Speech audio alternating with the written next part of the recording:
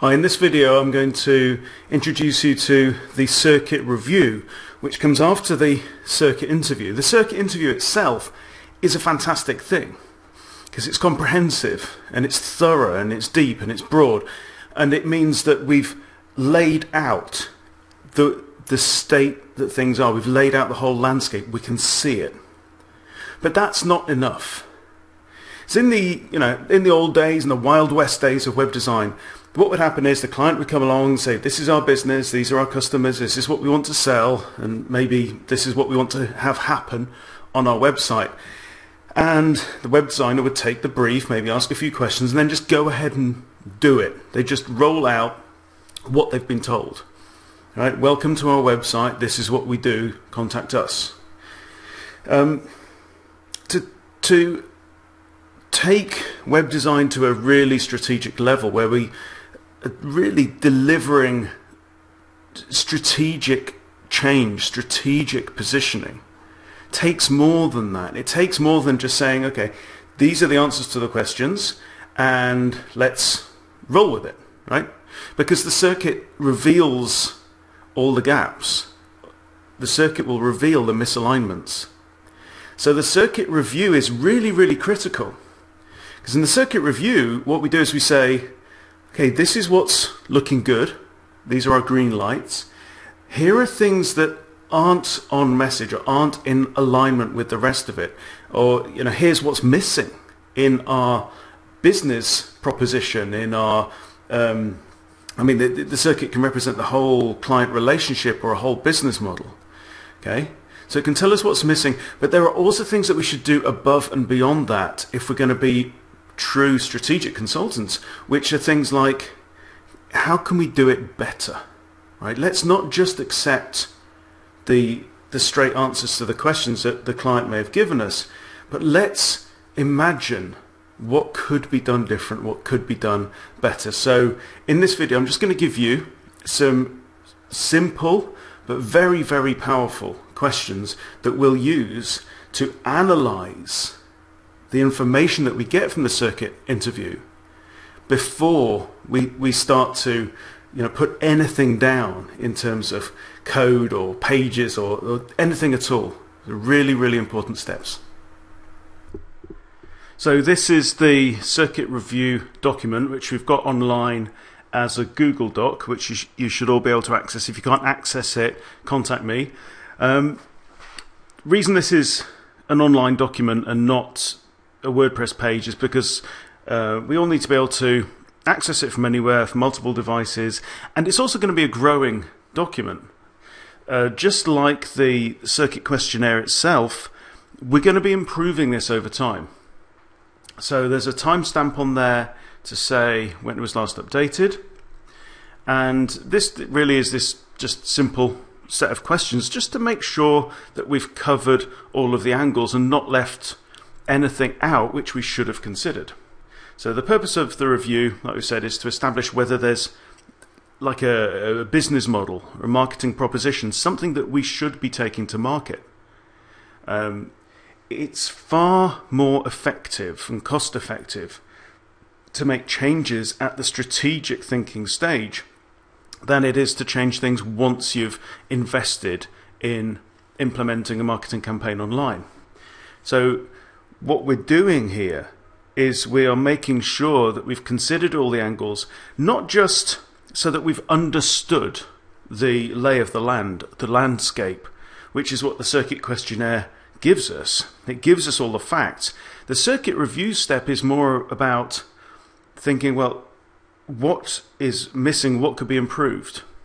And we're really trying to add significant value at this stage. So this is a step that can be done quickly if everything looks pretty good, but we should definitely make sure that we don't skimp on this because it's terribly important.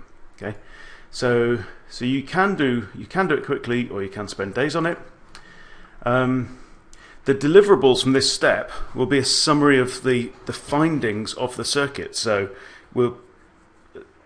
if you're working with a client, you may give them a 5-minute call or an email or a short report that says, here's my assessment of the brand, your products and services, your propositions, and here are any actions that I believe we should be taking now before we start to plan our campaign and certainly roll anything out to market.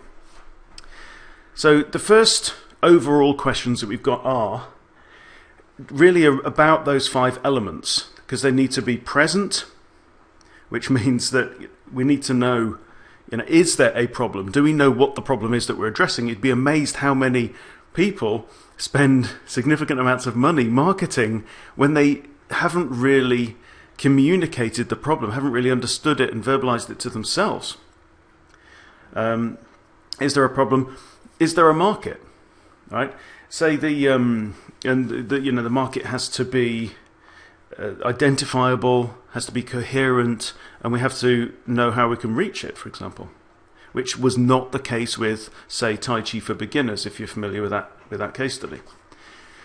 So, are all the elements present? Are they clear and distinctive? As in, can we sum up what we're doing in a nice, neat way? If you think about Occam's razor, the simplest solution is usually the best. Can you communicate it in just a few words, right? And is it distinctive? Particularly with regard to propositions, that's the most important. We want our propositions to be unique in the market if possible. And are these elements strong?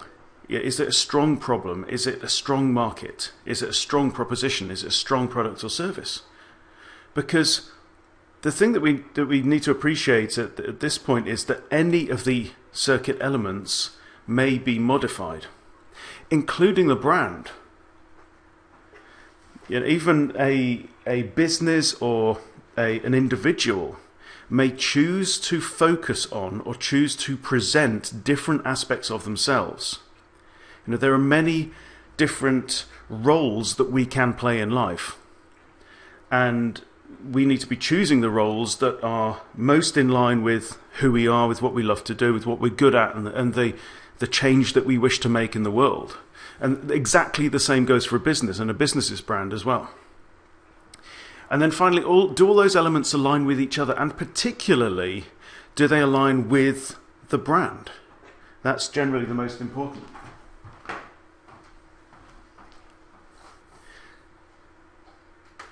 That's generally the most important. And if any of those elements are not in line, then what could we do? What could we do to bring that element back into alignment? Okay. So we'll just whiz through these fairly quickly. Starting with the brand, we need to ask basically: is it good? Does it get a green light, or is it an amber light with warnings, or is it a red light, which means we need to stop and make changes before we continue? Does the brand know what it stands for, its mission and its purpose? The story is incredibly important, because when your story connects with the worldview of your target market, you're not just giving them a solution to their problem, you're doing something at a higher level, which is giving them something that they can trust and that they can believe in. People are devoted to the Apple brand irrespective of its products. There are people that will buy Apple and keep buying Apple because they identify with that brand. And this isn't just a fickle thing. The human desire to belong is extremely deep. It's right in our DNA. Is the mission story credible? Is your origin story real and credible? And does the client feel it? Are they fully behind the mission? Are we 100% clear who or what the client is? And I don't just mean, they are a business, they are a sole trader, they are a consultant. It's like, what are you to the world? What do you mean to the world? Are we clear what they do? Are we clear how they do it uniquely?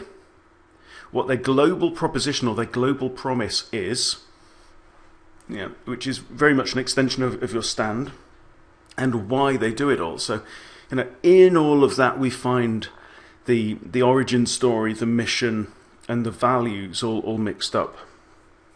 The next question is critical, 2.3. Have we really maxed what they can be to the world? Or if you're doing it for yourself, have you really maxed what you can be to the world? maybe take the areas that are your particular strengths, the areas where your passion really lies. I think a lot of us can find ourselves doing many different things in life, and businesses are no different, where actually some of those things are really where our heart lies, where our love is, where our passion is.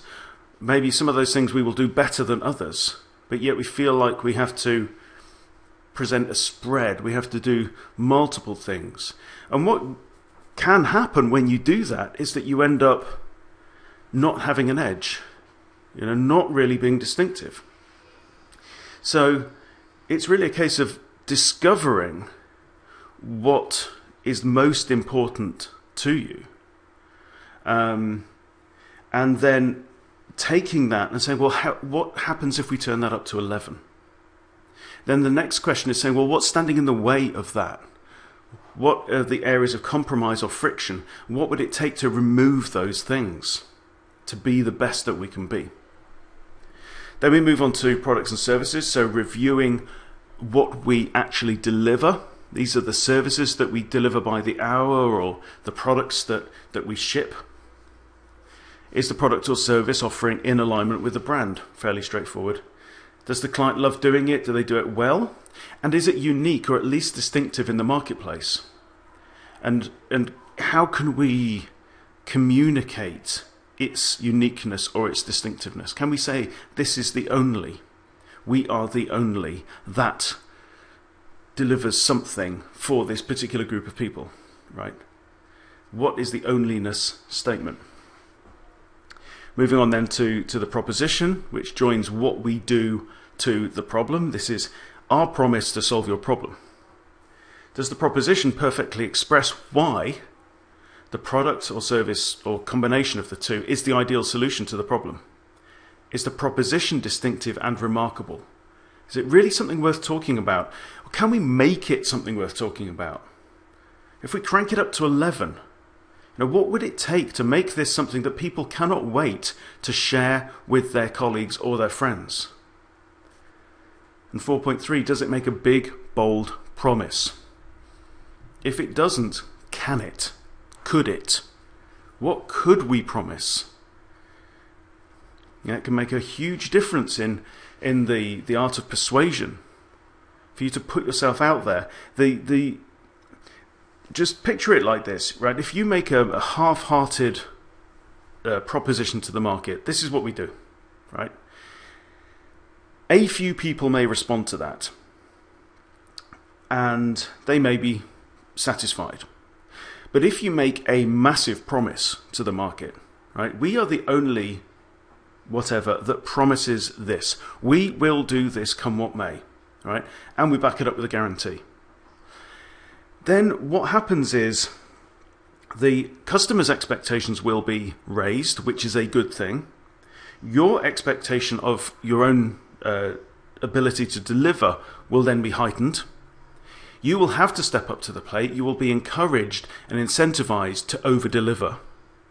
Because the difference between, the old saying, the best possible advert for your business is a satisfied, happy customer. And the worst possible advert for your business is an unhappy customer. So it really is worth going that extra step or that extra mile to delight every single customer. And one of the best ways to do that is for you to stand tall, to be the absolute best that you can be, and to promise to do that, even if you haven't been able to do it last week or last year. Stand up, step up to the mark, and say, this is what I'm going to do for you. And people will respond to that. They will love you for it, and it will also bring the best out in you, or likewise in your clients. The problem-proposition gap is the space between the problem and the proposition, obviously. This has been something that we've been thinking about recently. And I think it's worth giving it some thought at this stage, because we need to be preparing for, in our future campaign, for what we're going to have to communicate in order to bridge that gap. So this is saying that for people who are conscious of the problem, what's it going to take, right? What is the scale and the nature of the communication that it's going to take to make them aware of our proposition, right? And of its benefits to them.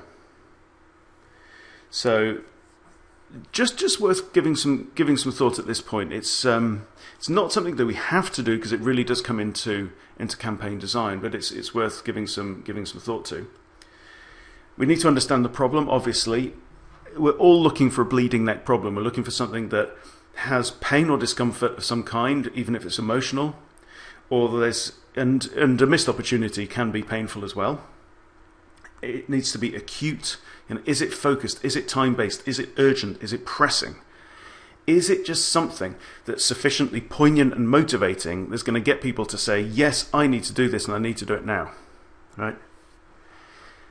The other gap that we're conscious about is the problem market gap, and that is really equivalent to the gap between step 0 or step 1 and step 2, 3, right? So no, it's the gap between step 0 and step 1 primarily. So this is saying, well, if people are not, there's a market out there of people who may have this problem, but they're not acutely aware of it. What do we need to do in order to make them aware of it? Now, the book that I'm writing at the moment, Web Design is Dead, is designed to address this, because if you were to consider the market that I'm talking to, right? Remember, this is in the context of ultimate web design as the solution. The market that I'm talking to is used to the way that things are. They're used to web design agencies paying charging high fees, or they're used to the headaches of dealing with freelancers. Or if you're in the web design sector yourself, then things are the way that they are. Technology has moved along. What I'm trying to do is say, no, let's stop, because something has changed quite dramatically recently. And the change is, yes, the technology's trickled down. Web publishing technology has trickled down so that you don't need high-level HTML and CSS skills or programming skills in order to publish online. But not only that, is that the quality of the platforms and the themes that are at our disposal has now reached such a level that you can publish professional quality web pages and websites online easily, quickly and cheaply. And what this means is that the artisan hand-coding web designer role is, if not redundant now, is very soon becoming redundant. The water holes are drying up. So what I'm doing there is I'm defining the problem. I'm creating that bridge from this significant sized market who is, in my mind, looking down the barrel of a gun right now at a potential catastrophe, an extinction event for a lot of web designers, but which also affects the client sector as well. They are in the firing line of this problem, but they don't know of the problem. So what the book is doing is exactly this. The big issue in this circuit is that gap between the problem and the market and the problem. Right? There is a big market there, but they're quite a long way from the problem. It's not real for them. It's not present for them. So the purpose of the book and any supporting PR that will go along with it is to bridge that gap, that consciousness gap. Right? So the scale and nature of communication, this is what we always ask, right, is significant. Right? It takes quite a rotation in your thinking to move from, oh, I'm kind of doing okay, this is the way that things are, to, actually, do you know what? No, there could be a better way. And then finally, the last step is the market. Do we know who they are? Right? Are they? What unites them? How can we identify them? How can we single out this group? And particularly, do they congregate in any particular area?